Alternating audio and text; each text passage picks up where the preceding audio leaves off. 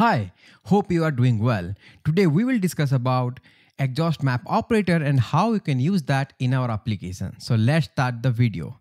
Hi everyone, this is Subrat and you are watching Fun of Heuristics. So on this channel, you will get to know about the programming languages, the frameworks and all about the algorithm. So please consider subscribing and hit the bell icon if you haven't yet. So what is exhaustMap? And as the name says, it will exhaust all other requests till the first request is finished. That means if you make a call to a server or any type of call, till that call is finished, if you are trying to making the call again, it will exhaust, means it will not allow that call. It will just simply dismiss that call. And it's pretty useful in certain scenario. I will show you one of them and we will discuss some of them later in the video. So the code you are seeing here is just a simple Angular project. I have created a project and I have added some code. Like I will show you the page first. So if you go to the browser, so this is the page I've created, very simple page. What we are doing is we are calling an API, free get call API, and from that we are getting the data of some user. So I will just show you the API as well.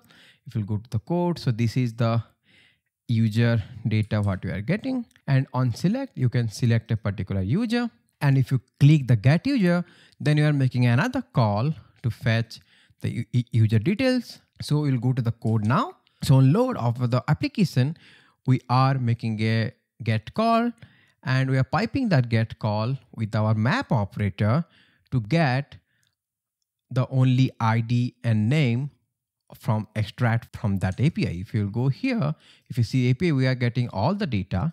Just for the sake of the video, I'm just getting ID and name, and that we are assigning to our observable here as a user $. And in the HTML, we are iterating through that through a async pipe. And on click of that, we are calling select user. And now we'll see what is the use of our exhaustMap. So first we'll see what's the problem here. Okay. So if you'll go here, if I just open the console. So if you see here, if I'm clicking on say, a user and I'm just trying to hit get user multiple times, you can see here we are getting the user, means we are calling the call and we are getting the data on each and every call. We are getting the call pretty faster. So what I will do is I will go to our get data, and in get data we are passing the ID. I forgot to tell you that in the get data we are passing the user/user ID and we are getting that one. Okay. So I will add another operator here. I can add a delay of 1 second, and if you'll go to the browser now, if you are hitting the button multiple times till we haven't got the response back, we're still going to call our API. Suppose your API is little bigger or there is some problem in the server, you are not getting the response back and a user is frustrated and they are hitting get user means and your button, and you're going to make multiple call. To make it little more understandable, I will increase the delay to 2-3 seconds. Okay.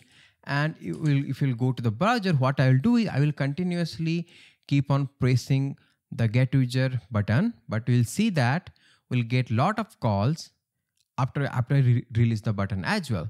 So if I'll just keep on pressing, so if you see our log is keep on happening, but after 3 seconds, we'll get the response. Again, my bad that I haven't selected any user and I haven't handled the error as well. I will go and hit the get user button for multiple times. Like if you see for 15 times, and we'll going to make 15 same call to the API. And we will see how exhaustMap will help us in this scenario. So for that, we'll go to our code. Here, what we'll do is we'll create a subject and we'll use this subject in our button. I'll save, we'll go to the HTML, and on click on get data, we'll not call the get data. What we'll do is we'll do our button dot next.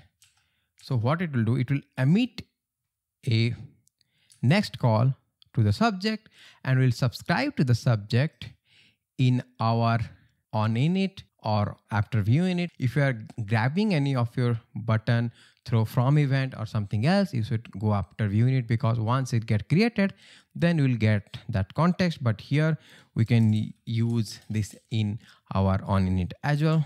So this dot between sub, and we'll pipe our exhaust map to our button subscription, means our button subject. So I will write the pipe, and we'll write exhaust map, and in that we'll call our get data method. But the get data method should return an observable, and in this case what we are doing is we are in the get data, we are subscribing and console logging the value. So what I'll do, I'll just return this one. I'll just put this subscription. So once our pipe is finished, we can put this one, and I'll save. So what we're doing here, in our button subject, we are piping our exhaust map and calling our get data method.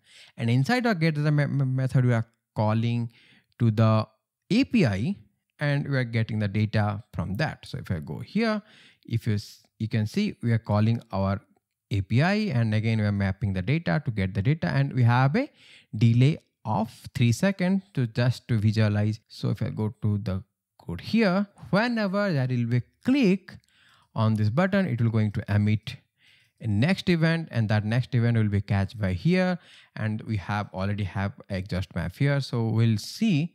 And if I go to the browser, keep an eye on our console. I will just go ahead and click our get user as many times as I can till 3 seconds, and you will see there will be only one get call happen to the server. Okay, so if I see, we are not getting any console as well, and now after 3 seconds we get another response. Okay, my bad again, I have forgot to select the user, and now I'm clicking the user. If you can see, I'm clicking the mouse multiple time. If you see here, then also it is just making a single call, not making multiple calls. That means till you get the response, the user will not be allowed to make a call. That's what happened inside the exhaust map. And as I told, there are some scenarios which exhaust map is pretty helpful. So one of them is if you ever use ngRx, and in that, if you ever use effects, in that what we do is on a trigger of an action, you are going to make a call to the server, and from that server you get the response, and after you got the response you will emit another action. Okay, in that what will happen is, you, for the effect point of view, effect don't know from where the action is getting triggered.